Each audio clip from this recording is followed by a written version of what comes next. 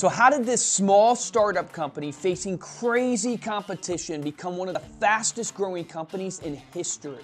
When this company was started in 2011, Gillette and Schick owned over 70% of the razor market in the country.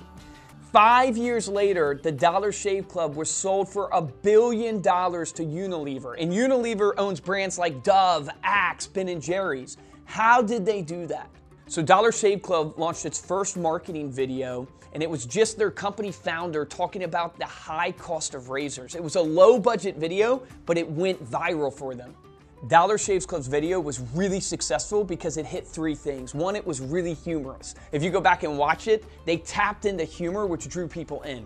Two, it was honest. It was very clear about the problem it was solving. And then number three, it was affordable. It spoke right to that pain point that they were solving and gave a better, more affordable solution. So what are the takeaways from this? When you look at your marketing, whether it's a video, whether it's your sales pitch, whether it's even an email that you're doing, one is tap into humor. It will engage people. Be entertaining in your content. Number two, make sure that you're honest, that you're clear and direct about the problem you're solving. And then number three, like Tony Robbins likes to say, create an irresistible offer that people can't resist.